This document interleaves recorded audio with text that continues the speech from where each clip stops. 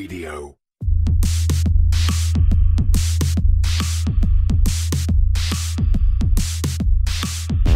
You're listening to Cryptocurrent, the only podcast that explores the bold projects, exciting opportunities, and the growing reach of blockchain and cryptocurrency.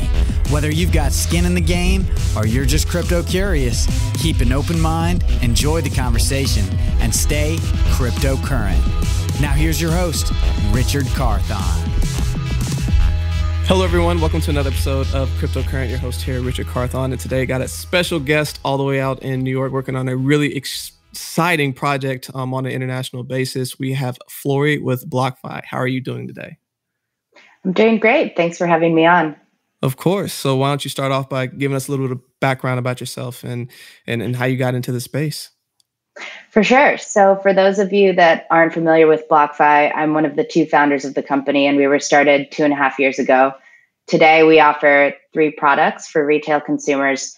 The first is an interest account where you can deposit crypto with us and earn interest up to 8% on stablecoins. We also offer US dollar loans, so you can borrow US dollars backed by your crypto.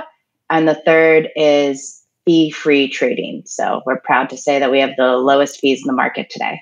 Wow. We're gonna have to unpack that later because that's one of the first. I'm sure you're aware, but Coinbase is devastating with their fees. So would love to hear more about that. Yeah, they kind of rip your face off if you're using the regular client there. So we're really excited to be able to offer no fees to all of our clients. I think it's an awesome product and it's super fast. But to your other question, the way that we got started. So 2.5 years ago, Zac and I both worked in fintech in New York, and we saw the need for financial products in crypto. So crypto back in 2017 was getting increased adoption. More people were moving into the space. And we realized that, for all of these crypto investors, the banks would not be able to offer the same financial products that are available in US dollars. So having worked in financial products before, I used to work at a company that made loans to small businesses. We had the idea to just build everything that we already knew how to build and just apply it to crypto. And I personally was really excited about the prospect of building financial products in blockchain, because the really interesting thing about crypto is the fact that you can send transactions overseas instantly without having to use a bank. And while it was really early in 2017, what I was able to kind of see in the future of crypto is the ability to offer US grade financial products overseas instantly, which we've never been able to do before. Yeah. And you came in at an extremely opportune time, especially if it was at the beginning of 2017, right before the ride up. So, talk about timing. But even previously to that, when you're looking at starting this company, what was your first introduction into the crypto and blockchain space? Yeah, so my first introduction was through a back-end engineer that I used to work with. Thanks, Steve. That was in the beginning of 2017. I think that's probably how most people heard about blockchain, but he kind of did a presentation for our entire company, walking us through the difference between a centralized platform and a decentralized platform. And he used kind of the example of Facebook and how it would enable us to access data instead of using a private company server, kind of having it distributed throughout the internet. And I really like the concept of it, but I didn't fully understand the power of, being able to have one asset around the world that's traded 24/7. Until I met Zac and we kind of started talking about, how can we build a bridge between existing financial systems and this new world of crypto? Because we really believe that in order for this space to grow, you need access to the same products that you have in US dollars so that regular consumers can understand how to use crypto. So that's kind of the bridge that we're looking to build. And to your point of getting started in the middle of 2017, it was both really exciting and also terrifying, because anyone who's been in the space knows what happened in the beginning of January 2018. And that's actually when we first started doing US dollar loans. And the way that product works is if the price of crypto goes down, our clients have to post additional collateral to back the US dollar loan. So with all the volatility in the market, it was actually a pretty difficult customer experience to build, right? We started lending when crypto was at around, $15,000 for one Bitcoin, and we rode it all the way down to $3,000. And running a company when assets are that volatile is really difficult. And so we're really excited this year to kind of see the markets turning around. And it's a lot easier to build a company when the markets are moving in your favor. Oh, 100%. And to that, the fact that you're able to stick out, like, yes, the opportune time of the run up of 17 to get the excitement behind it, but also to thick it out when things got really shady or just really, really tough to be able to write that all the way down, but to see it come back up and just the resilience that you've had, it's paid off so much in the fact that you recently had a pretty big announcement. Do you mind sharing that? Yeah, so we were really excited. Early this year, we announced that we raised $30 million in our Series B. And that's just huge because we have really exciting products that we want to build this year. And our investors were really excited about the momentum that we have with the company and how well we were able to achieve our 2019 goals. And so they said, listen, you guys are doing a fantastic job running this company. We know that you had planned to raise a Series B later on in the year, but they really believe that now is the time to kind of accelerate and build the products even faster than what we had originally planned. So this year, we're looking to do three things. We're going to launch a mobile app, and we're going to also launch bank integration. So you'll be able to connect your bank account directly to BlockFi, send us cash, buy crypto with us, deposit in the interest account. And then lastly, the product that most people are kind of, holding their breath for is a credit card where you can earn Bitcoin as rewards. And that product is awesome because most credit cards in the US fuel spending, right? Yes. You have the Chase Sapphire Reserve, you get points so that you can book more hotels or buy more flights or spend more money. I'm really excited about this credit card because you'll be able to earn Bitcoin, which is a long-term investment and can go up in value over time. Definitely. And that's actually a really unique reward system that, like, you're definitely the first company I've heard to do that. And I think it's very rewarding because you're right. It incentivizes spending more money. And earlier you brought up something that I kind of want to harp back on. And even on the company website, it describes how you're bridging the worlds of traditional finance and crypto. And you have a focus on the international audience, also in addition to what you're doing here in the States. Can you talk a little bit more to the international audience that you're trying to reach out to? Yeah, for sure. So, one of the reasons why I started this company is because my family is originally from Argentina. And for people who aren't familiar with the Argentine economy, it's an extremely unstable economy. They have what's called hyperinflation, which means that every single day the peso is worth less and less. So if you have any savings, it becomes harder for you to buy your groceries or get dinner or pay your rent because the value of your peso is going down. So for context, when I went 2 years ago, the exchange rate was 9 pesos to $1. And when I went a couple weeks ago, the exchange rate was 83 to 1, which is insane. Yeah. And so crypto can fix this instantly because now we have stable coins. So what that means is that people in Argentina can automatically, if they have access to an on-ramp system, be able to buy stable coins with their pesos and escape that hyperinflation. And that's all well and good. But what I'm really excited about at BlockFi is the ability to not only allow people to escape unstable currencies, but also access savings accounts and loans and things that we give for granted in the US, but people in many other countries can't access those. Right. And I really think working on that and focusing on that issue is what just brings so much power to the crypto space and is why I truly got fascinated by the subject of the international impact it can truly have and just leveling the playing field for everyone. So really excited to see what y'all are doing with that and how it's going to help improve the livelihoods of people all over the world. But another question on BlockFi and what you're doing, what's kind of you kind of listed out the three major things coming up for your roadmap of what's to come for BlockFi, but what are some different ways that your current users are able to utilize your platform? For sure. So the biggest product that people love to use is the interest account. And that's basically the same thing as a savings account, except for your crypto. So you can deposit Bitcoin with us. The one I'm most excited about is stablecoin. So GUSD and USDC, it's essentially like sending us your cash. You can send it to the platform and we pay 8% in interest to keep that on our platform.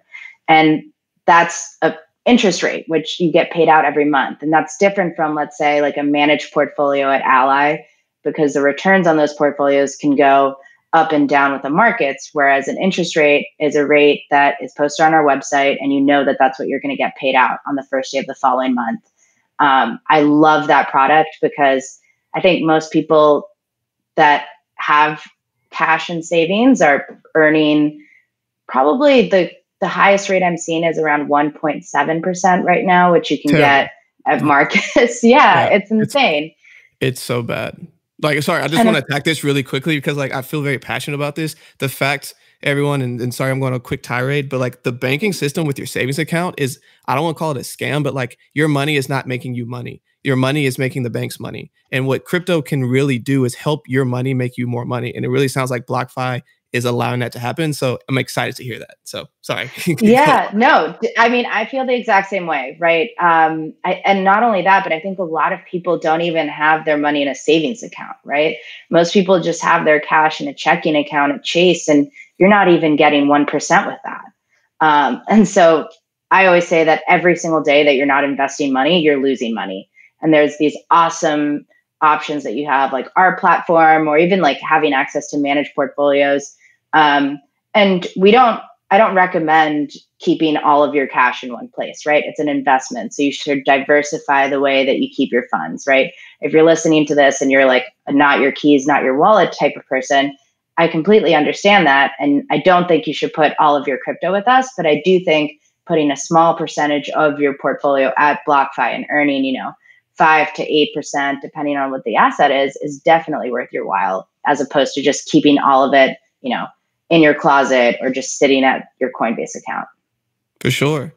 No, well, thanks for breaking that down and for telling us about the various ways that people can use BlockFi. But kind of shifting gears a little bit, you've been in the crypto space for about 3 years now, and I'm sure there's all kinds of projects that you've been able to learn about and to like has your curiosity. What are some of these projects that you're kind of looking out for right now? Yeah, there's so much that's being built in the space. And I think the biggest challenge that I see right now is, are there projects that can bridge the gap between regular consumers who aren't using crypto and crypto? So one of the challenges that I see out there is that in the space, we have a lot of OGs that are building crypto solutions for crypto holders. And one of the things that I'm interested in is how can I get people that don't use crypto to easily convert in it, right? How can I get my grandmother or, my high school teacher to feel comfortable using this product? In terms of projects that I think are interesting, at the larger scale, I'm focused on exchanges. We work very closely with Gemini. What I really like about them is they've built a really compliant platform. They've gotten all the licenses that they need. And while that's a little bit on the boring side, what that means is that they can give users better value, right? So they're one of the first exchanges to get insurance backed by Aon, so that if their hot wallets get hacked, there's something backing that. And so while building regulatory compliant platforms like BlockFi and Gemini, it takes a bit longer to get it off the ground. And it's like a very boring topic. What that means is that clients that are using those platforms are a bit safer, and they're protected by insurance or government regulations, which I think adds a lot of value to people, and it makes it easier for people who aren't in the space to convert. But people are coming up with all sorts of interesting ideas. yesterday I was interviewing the founder of Unstoppable Domains. And what they're building is basically the ability, amongst other things, so you can host your domain on the blockchain, which is great for freedom of speech, because what happens, again, in a lot of other countries is the government will shut down websites for various reasons that vary from country to country. Like in the US, we have pretty good freedom of speech, but sometimes it can be limited as well. And so if you're hosting your websites on the blockchain, that means that there is no government that can take it down, which I think is pretty interesting. But more importantly, from the use case standpoint, he's building the ability to have all of your address, like crypto wallet addresses, hosted on one domain. So if you want to send Bitcoin, you could be like, brad.blockfi and put that into the wallet address each time. And then that gets routed directly to your wallet, which I think is awesome because for anyone who's ever sent crypto before, the copy and paste, stressful. I'm very stressful. So anything that we can do, again, to reduce that anxiety and make it easier for a non-crypto user person to get into the space, I think is awesome. Yeah. And I think that's really cool. And I think what you were talking about, although the topic itself to some people may be boring, it's essential because with the foundation and with more compliance and like regulatory things, you see adoption because people won't move until they know what the rules are. And like once the rules have been established, you're able to move just so much faster and like get things done so much quicker. So I really do think that that is something everyone should be paying attention to as well and keeping on top of mind. But another question that I have for you real quick is, what are some things in the horizon, either this year or in the near future in the crypto and blockchain space that you think people should be looking out for? I think increased development from companies that can bridge that gap between consumers and regular consumers that don't own crypto and crypto. So I think like things that make it easy to convert into the space, things that make it easy to use blockchain technology without actually knowing that you're using blockchain technology. I think I'm not a trader, but I do talk to our trading team and follow the resisted bands in the price of Bitcoin. And something that I think is really exciting about it is the fact that the price of Bitcoin was able to withstand, essentially a boom and a bust and not go to zero. So to me, that means that, the asset has been tested and it's proved that it can withstand a lot of volatility. And to me, that means that, I think over the long term, we'll see the price continue to go up. I don't know if it will take 5 years or 10 years to get back up to the levels that we've seen before. But I do think that if we continue to see companies that build intelligent products that add utility into the asset, we should continue to see price movement kind of reflect that growth. Absolutely. And two interesting points I kind of want to touch on in that is that you talked about how we're able to go through a boom and a bust. And one of the things that I tell multiple people in this space who are new to it is crypto has one of two choices. It's going to crash and burn and be nothing, or it's going to be something. And the fact that it's been able to, in its life so far, be able to go through the highs and lows and still consistently be something and on track to continue to be something, and that the market cap's roughly around like 300 million right now, and like it's not even $1 trillion market cap yet. This has so much room to grow that this is so early in this space that if you can truly get involved and understand what's going on, this could be life-changing for you and anyone who's involved. For sure. And that's the other thing that you just hit on, which is it's so early. A lot of people sometimes are asking me like, oh, did I miss the boat? Is it too late? And my response to that is, next time you get into an Uber or you're checking out at the grocery store, ask your cashier if they know what Bitcoin is or if they own any. And until the answer is yes, we're still so early. And I think what this space needs is more people from outside industries building what they know in crypto, because that's really what's going to help the future development of it. Absolutely. Well, Flori, really appreciate your time today. Thank you for all the knowledge you've been able to drop on us. But before you go, what is a final thought that you want to leave with all of our listeners today? I love to reiterate that every single day that you're not investing money, you're losing money. It's not too early to get into crypto. Really think about, your portfolio and the best way to optimize your money so that it's working for you. Definitely. And that is an absolute great final thought to leave on. And what are some different ways that people can connect with you and learn more about BlockFi? We're really active on Twitter. As you're going through our products, one thing that we built really early on to differentiate ourselves in the space is excellent client service. So as you're looking through our products, if you have any questions, I really urge people to either give us a call Monday through Friday. We have people that actually pick up the phone and know everything about our products and can answer your questions. That's and also, crucial. Yeah, not So every crypto company does that, but we have a working phone number and you can call us, and everyone on the client service team is amazing. They're low key my favorite team. But also you can email support@blockfi.com and ask them, the most complex question you can think of in our platform, and they love to answer the hard questions. So as you go through it, just don't hesitate to reach out. We put a lot of effort into building a company that kind of treats everyone that interacts with us as if, you were a private client at Chase, and it doesn't matter if you have, $10 with us because we have no minimums, or $5 million with us. We'll treat you the same exact way. For sure. Well, again, really appreciate your time. Everyone, make sure you go out and connect with Flori and BlockFi. And for everyone listening, stay cryptocurrent.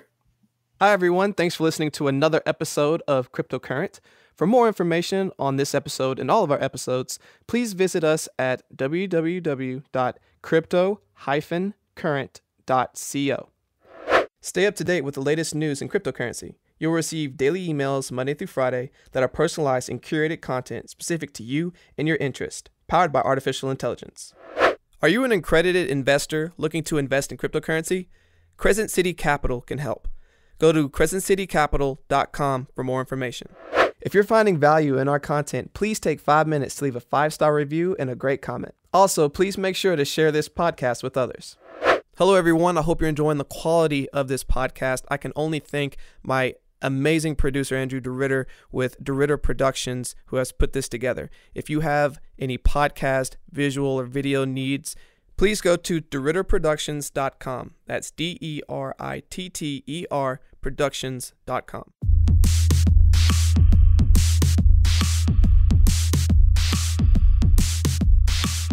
Thanks for tuning in to another episode of Cryptocurrent with Richard Carthon.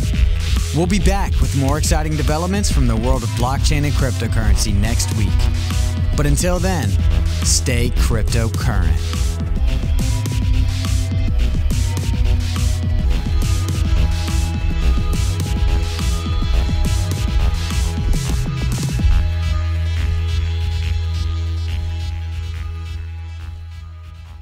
Please use available exits now.